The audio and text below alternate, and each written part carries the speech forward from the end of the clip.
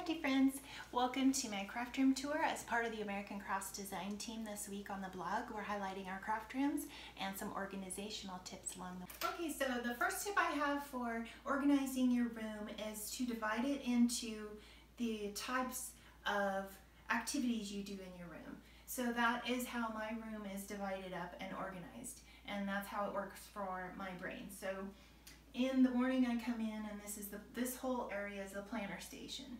So anything that has to do with planners is going to be in this station. I've got all my current planners here. I've got dye inks and planner stamps here, planner inks, more planner inks. And these drawers obviously are going to hold everything that has to do with planners. So extra clips, and I'll go into more detail after we do this part. So then the next station in the room is the paper station. So this is going to be all the newer supplies from the different lines. I'm on two design teams, American Crafts and Felicity Jane. So this is going to be all the supplies that they send me for my design team projects. And these bins obviously hold 12 by 12 paper.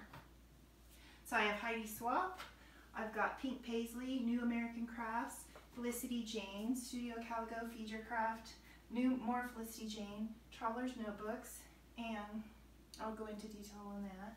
And then this little slim cart is left over.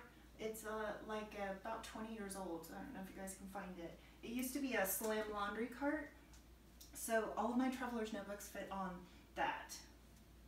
And then this station over here, this will be the computer and photo printing station. So anything having to do with my camera, so extra lenses, and I have an office chair that can swivel. So I've got two printers. I have a laser printer and a photo printer and a tray for paper. And then what I can do is swing my office chair around, and this is the desk where I assemble my layouts. And then you guys can see I created this pegboard. I hung this and made it myself. I just got some molding at Lowe's and created this, painted it. I painted it, spray painted it gold and white, and then most of my New American Crafts stuff is organized on this wall. I have 6 by 6 papers I've got Pink Paisley, Chamel, Dear Lizzie Stay Colorful, and then Amy Tangerine.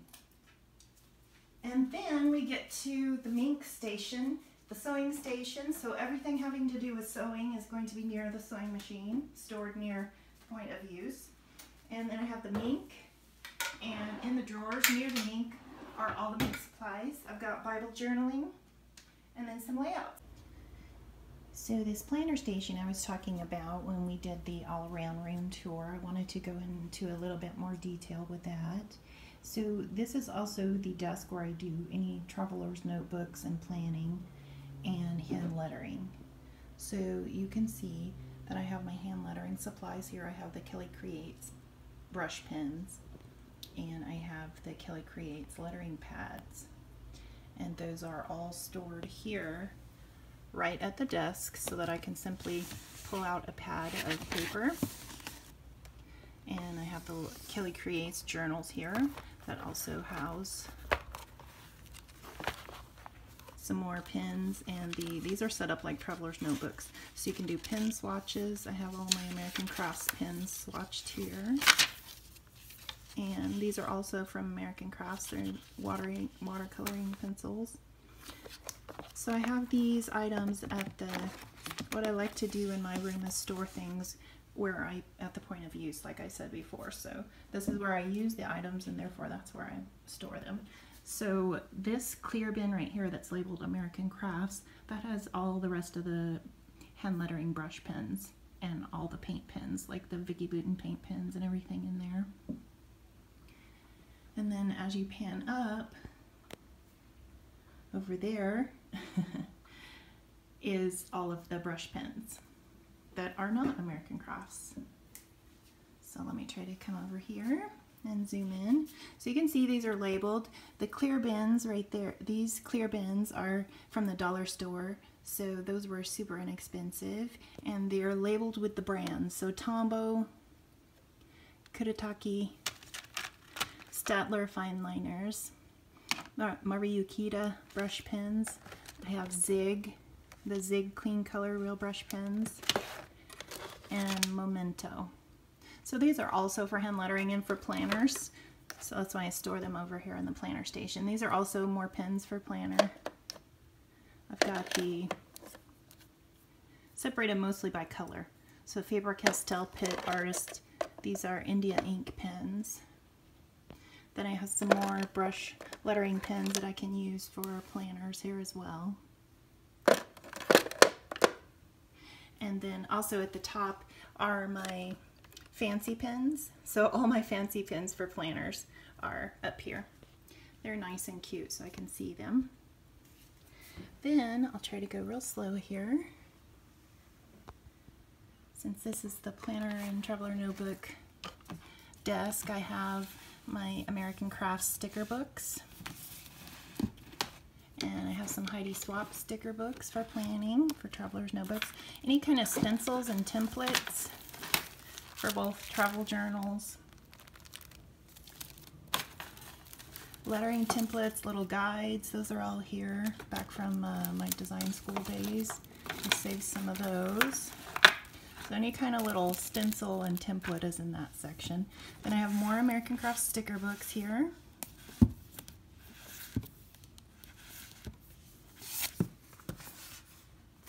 I'm not quite too sure if these have been, maybe I can't show those yet.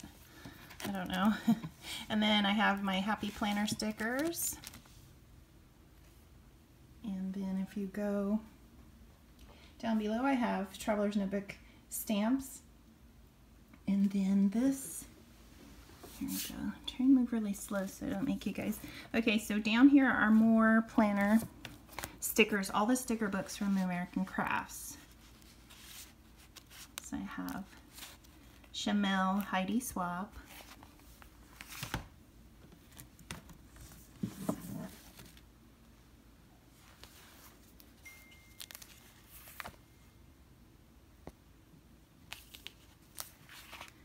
There's Dear Lizzie, another Kelly Creates pad, since this is where I also hand letter, and Paige Evans, Vicki Booten, One Canoe 2, another Dear Lizzie, and I showed you those already.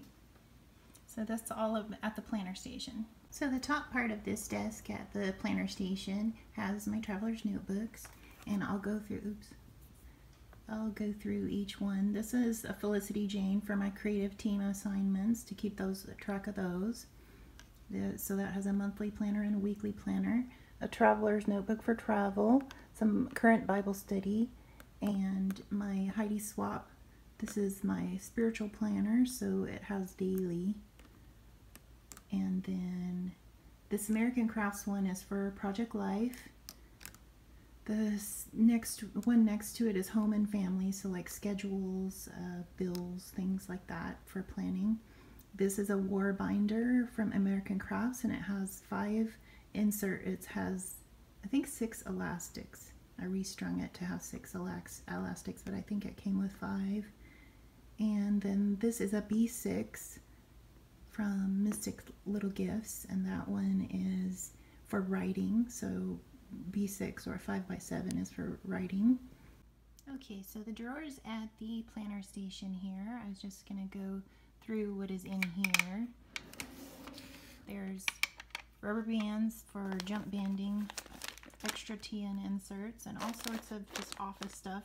You have a tape, binder clips, post-it notes, pencil sharpener, and stuff like that in the very top drawer. Then the second drawer holds lots of post-its, page flags, labels. Oh, and those are the dollar store white little plastic boxes. And then this bottom is legal size hanging files, and these are all labeled with the planner kits. So Studio Calico planner kits and Planner Society planner kits. And here's some Prima planner stuff and a Villa Beautiful. And that's all right at the planning station. So another little tip I have is if you like to store, you have some items that won't fit where you use them, what I do is put them in these bins. That way I can simply grab the bin and take it to the work surface right there. So that's another little tip. If you need to store a few more supplies that won't fit near your workspace, then you can just place them in bins. You might be wondering, why does she have a bin in a bin? So that would be why, so that I could carry it then to my work surface and use it over there. And this is a label from the new American Crafts chalkboard labels. And I just used the American Crafts Jane Davenport paint pen. Okay, so this is the closet. At my old craft room, I had two closets. One was for stamping and one was for die cutting. So in this, sorry, my dog is coughing. So in this house, I had to resort to just going floor to ceiling with vertical storage. There we go. And this holds the bulk of my supplies, like obviously they're labeled, but this is a bin of all adhesives. So AC, replacement tape runners, and the like. Watercolors and paints, more paints that don't fit on the mixed media cart. And Vicky Bouton. All of these are the older Crop and Style.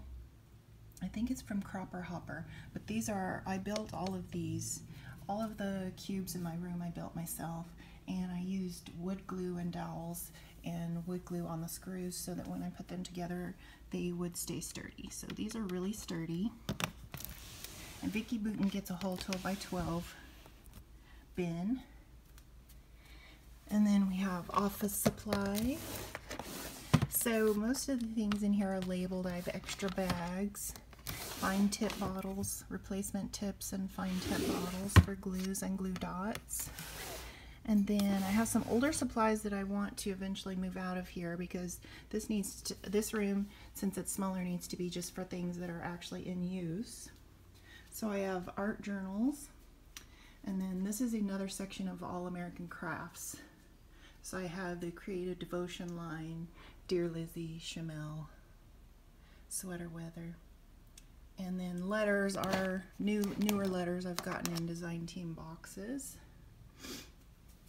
And then in the, this is great, I'm gonna try not to, I'm gonna move really slow here.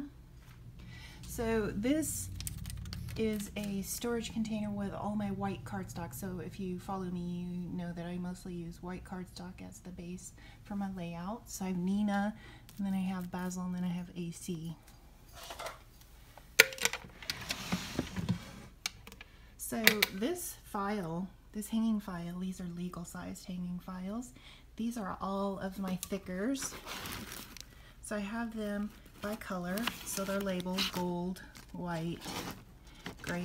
So I have another tip for you. If you're on any design team or if you blog and you need to know the item numbers for any projects you've created, I have my current projects and the paper that I'm working on for current projects at the top.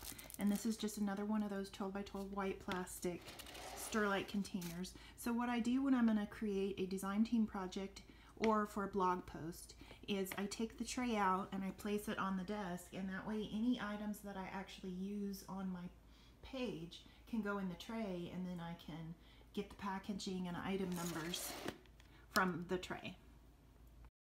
Thank you so much for joining me for my American Crafts Design Team Craft Room Tour with tips, and I hope you follow some of the links below to more of my work. Thanks for joining me. Bye!